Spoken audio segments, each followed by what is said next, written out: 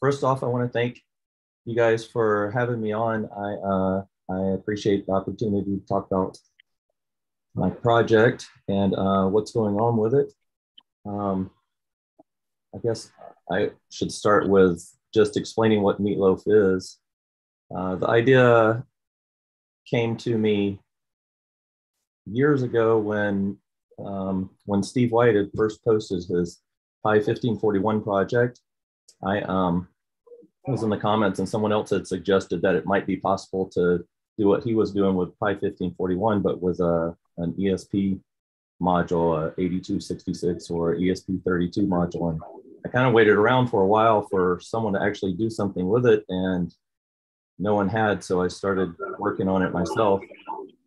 The goal wasn't to be, cycle exact 1541 like the Pi 1541 project, but something that could load data over a network connection, which was one of the key features of these little devices. So I started with just a base module that was just like the the Commodore 64 Wi-Fi modem. So I started with an ESP8266 and started with that circuit, and then I built I just added a IEC interface to that. So the original device plugs into the user port with a little IEC pigtail that swings around and plugs into the IEC serial port on the Commodore 64. So the idea was to just make something that you could plug into the 64 and not need any other device and load data into it, either from flash or over a network connection. And that's kind of how things started. So the plan is to be a multi-device emulator, not just floppy drive and modem, but to add some other virtual devices in there as well. And it's basically just a way to convert any kind of file URL into an IEC data stream that can load directly into the 64. Let's see, I'm going to go to the next slide here.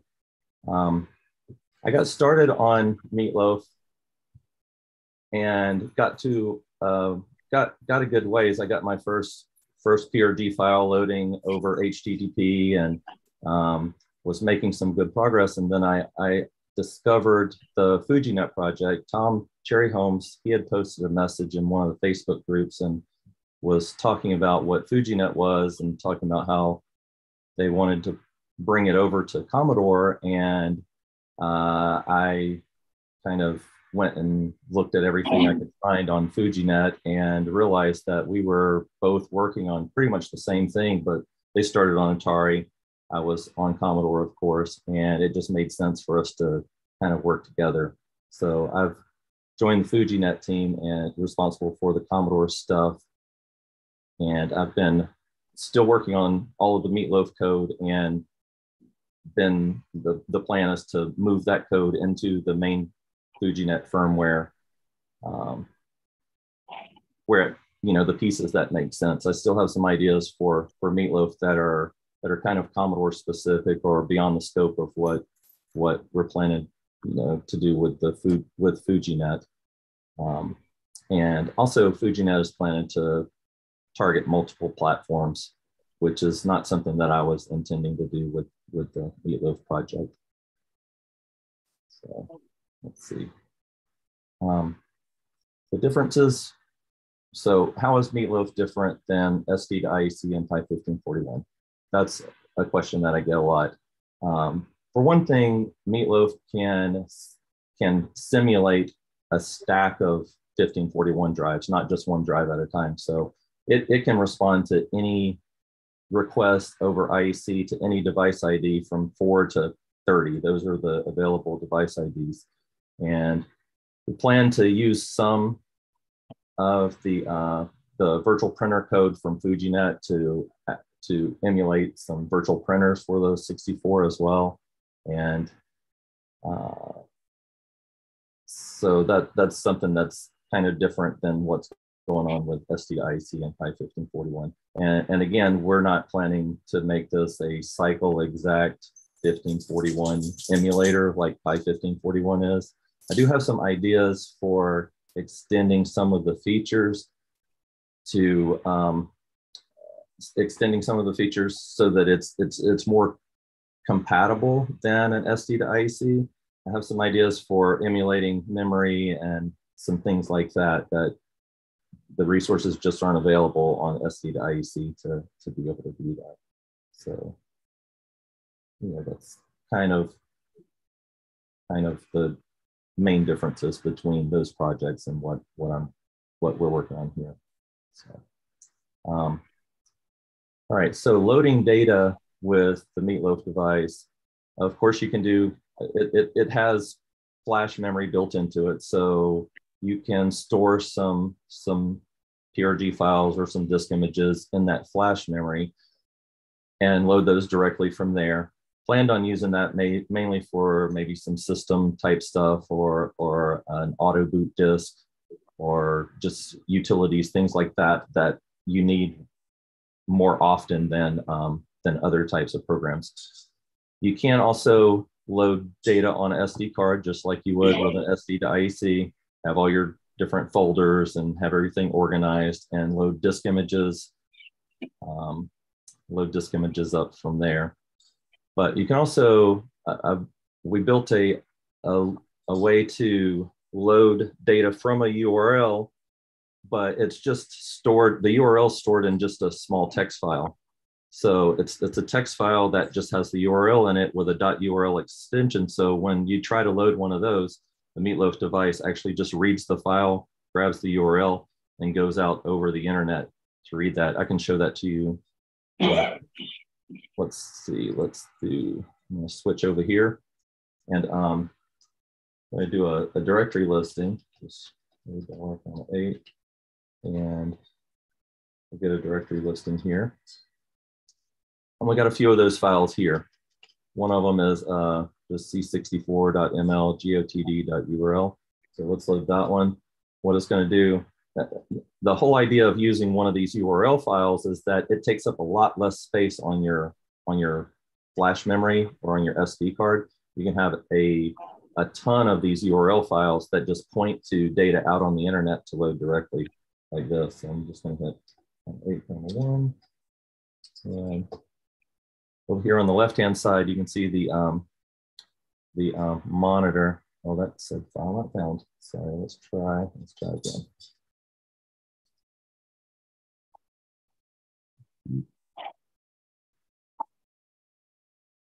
Sorry, I'm gonna reset this thing.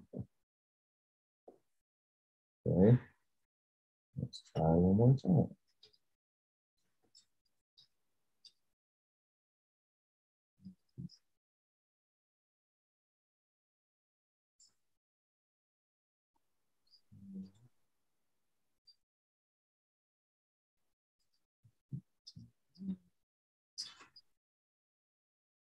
Yeah, good connection. There we go. We start getting our data stream. This is all coming in over, HTTP. Meatloaf device connects to the server, requests the file, and it just streams it right into the memory of the 64. Just, of course, it's also doing it at standard IEC speeds. So it's just as slow as a real 1541. I have been working on getting Jiffy DOS working, and I'm very close to having that completed. I kind of wanted to have it ready for today, but just ran out of time. So we go this and let's run. So that loaded the data or loaded a URL from that .url file and then went out over the internet to grab the program here. So I'm going to reset. That's one way to load data, or I guess I would say we've got flash SD and then URL file for loading data. You can also do like a direct URL load. Let me show you that real quick. So you do load, and you can just put your full URL in here, HTTP please, / C64 meatloaf cc/gotd. That's game of the day. So you could have a PRG file out on the internet wherever you want it and load it directly with a URL just like this, right? Getting very close also to having D64 support working over a URL, as well as all of the other media file formats. I have to make some code changes, but I think we've got everything in place so that it'll work. It will work correctly whenever whenever that is done. So right now it kind of loads and then it fails with an error, but we know what that is and pretty much fix it. So anyway, let's load this. Enter. Again, it connects to the server directly with the URL that we gave it and loads it directly into memory. And this is real time, and this is a real 64. The Meatloaf device is right here on the back. This is the very first prototype PCB design. And as you can see, it does have an LED strip in it, which will also be programmable by the user. That was something that we added that thought would be fun. There we go. And again, run. And boom. Yeah, it's the same program. Let's see. Let's go back to the slides.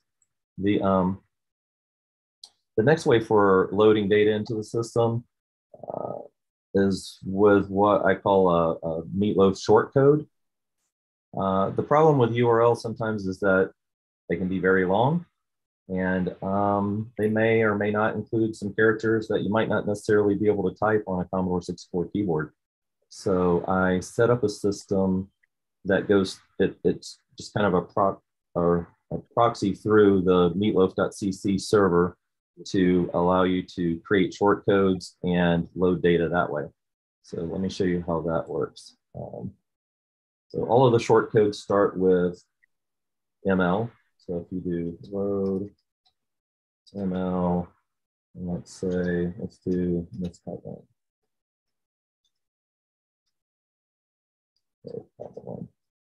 And on the left-hand side, you'll see it goes out to the server, it's the API, and it said file not found. So let's try again.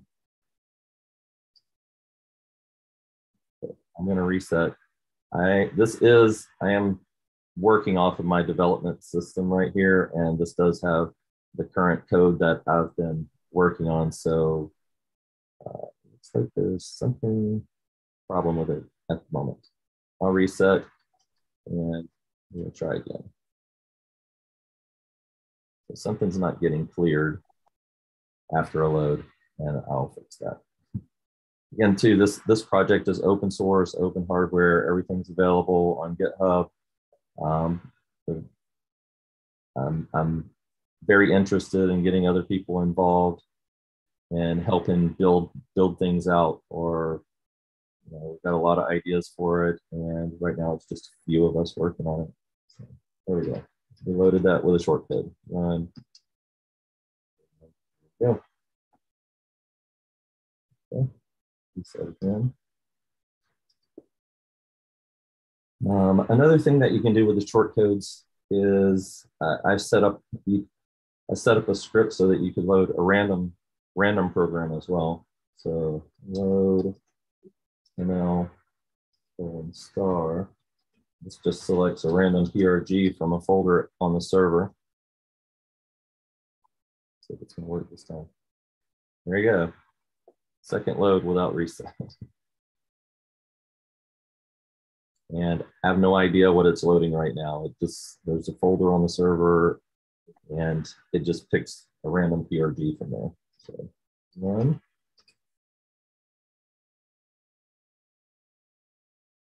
There we go. Floppy bird.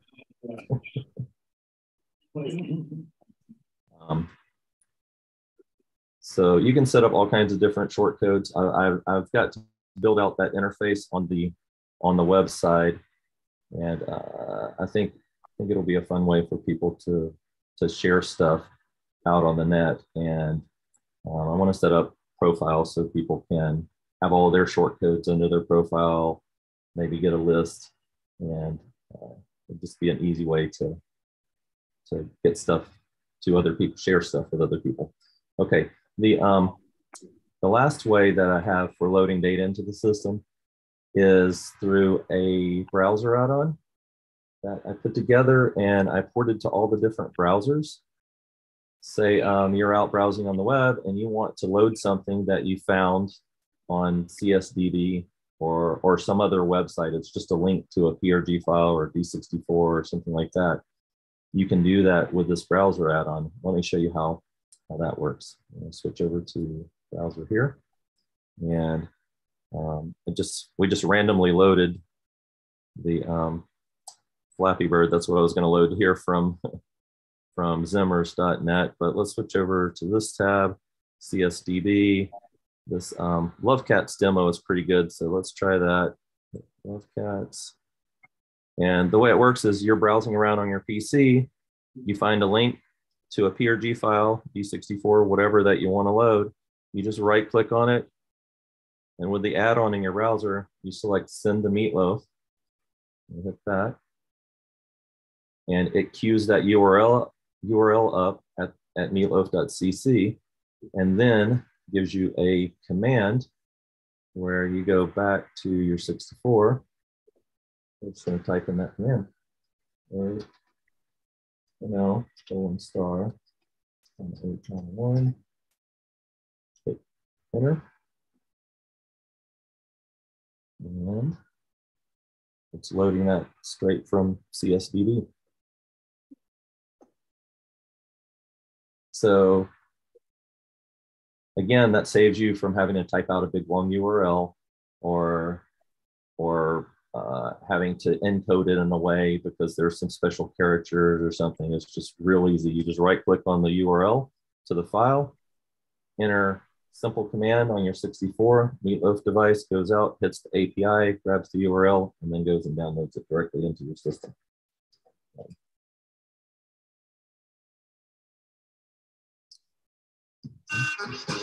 There we go. Gonna reset.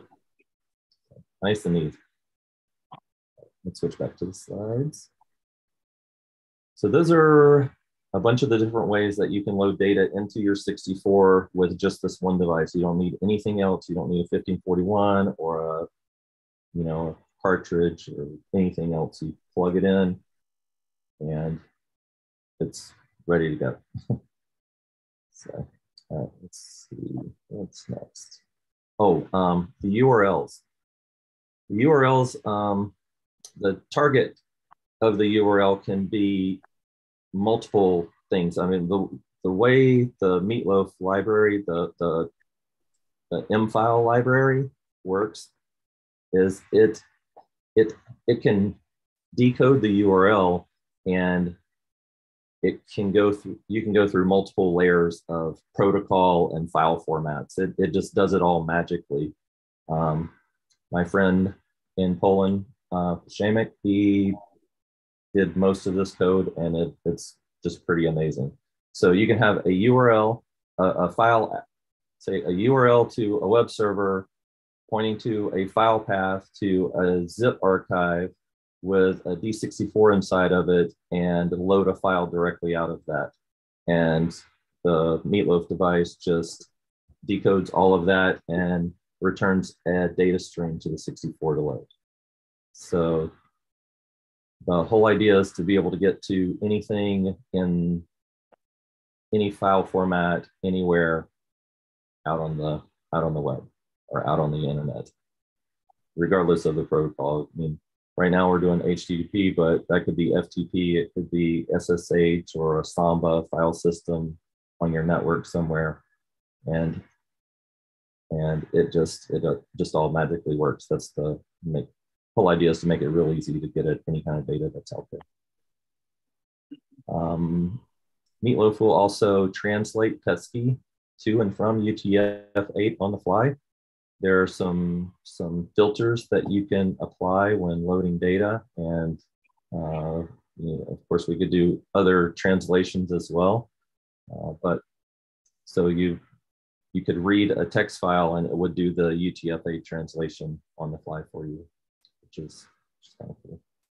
So, let's see here next.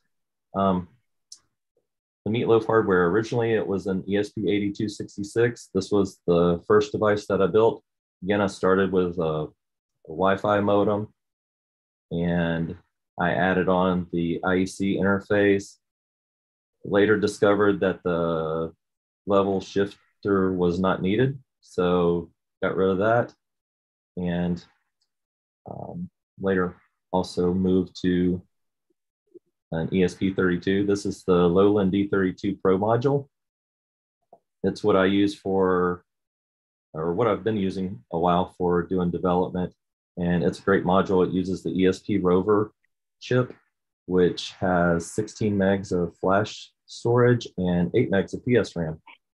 So we're not utilizing all of the resources of this chip yet, but it has plenty of room to grow. And this module is about $10, and it has a lot of nice features. Of course, you get the pin header so you can tie in, plug in your IEC cable, and it has a little SD card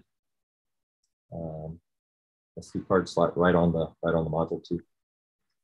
So the new hardware though, which we've been calling Fujiloaf, Moswald did this PCB design and it came out really awesome. That's what I'm using right now to do the demo.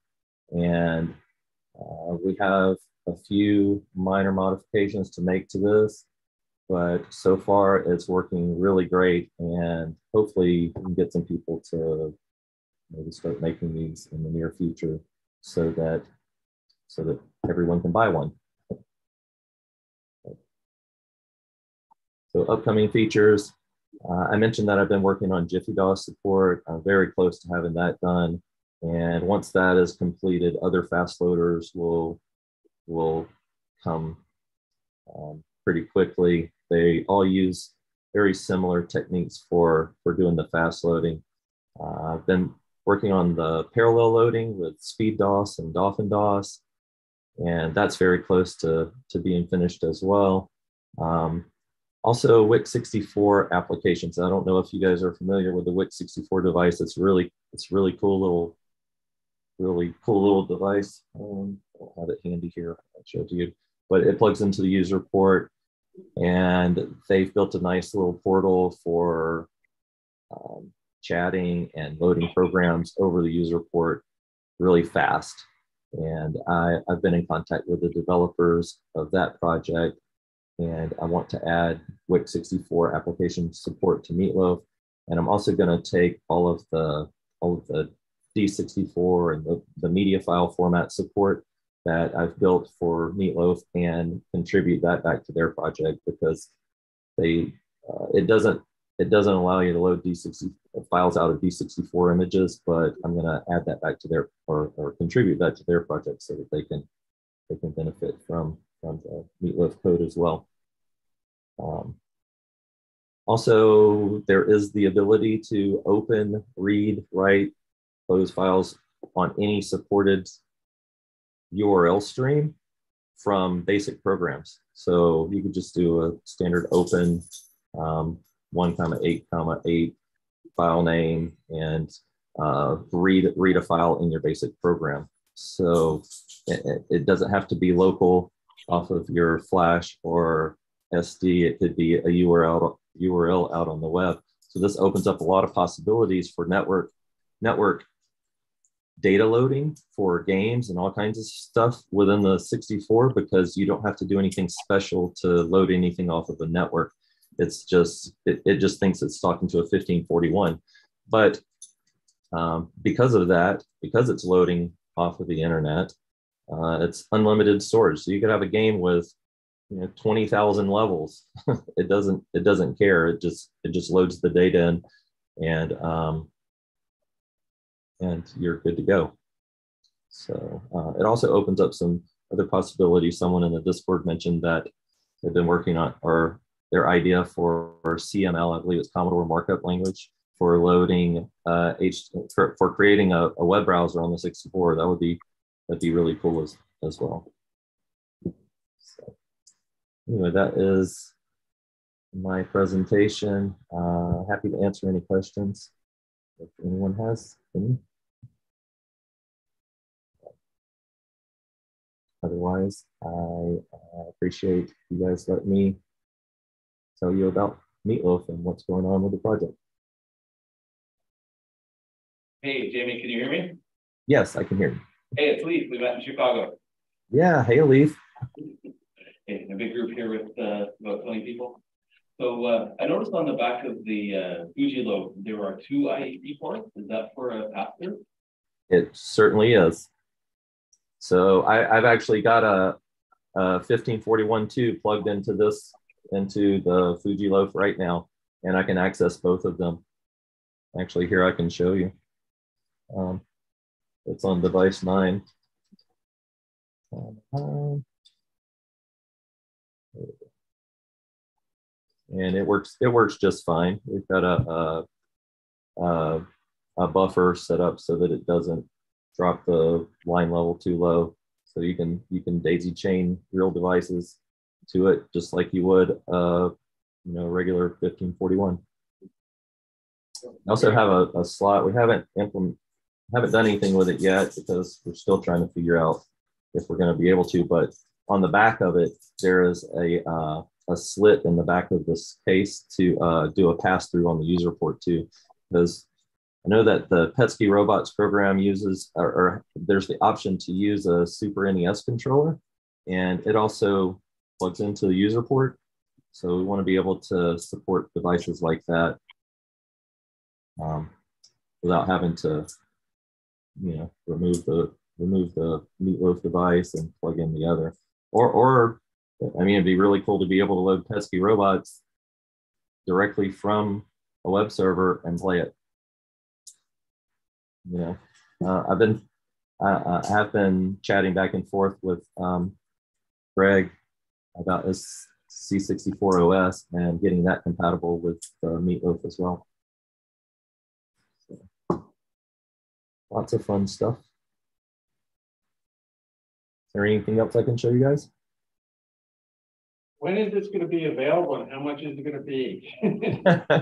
We're going to throw my money right now. Yeah. Well, we're ironing out the details with the hardware, with the new PCB and everything. But I think I'm hoping that I'm hoping that we can get some people lined up to start building them for next year. I mean, first part of next year.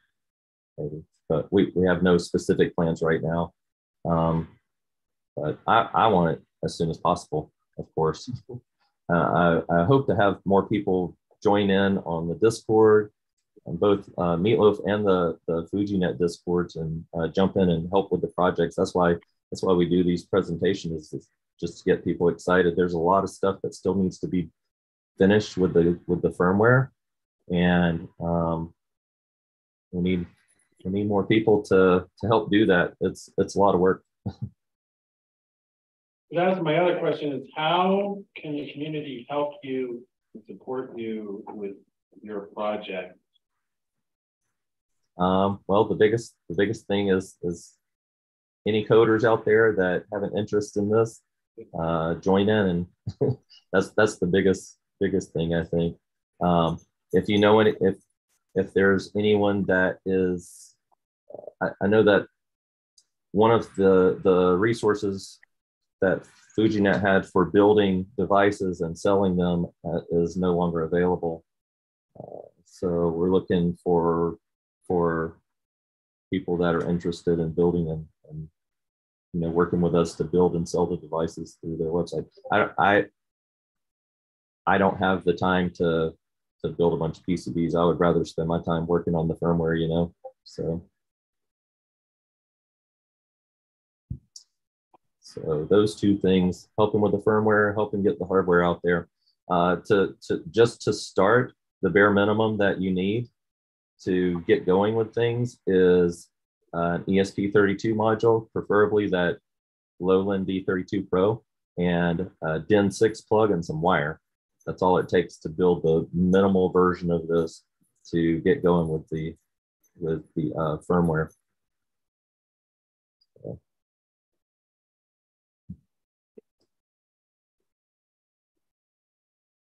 Anything else?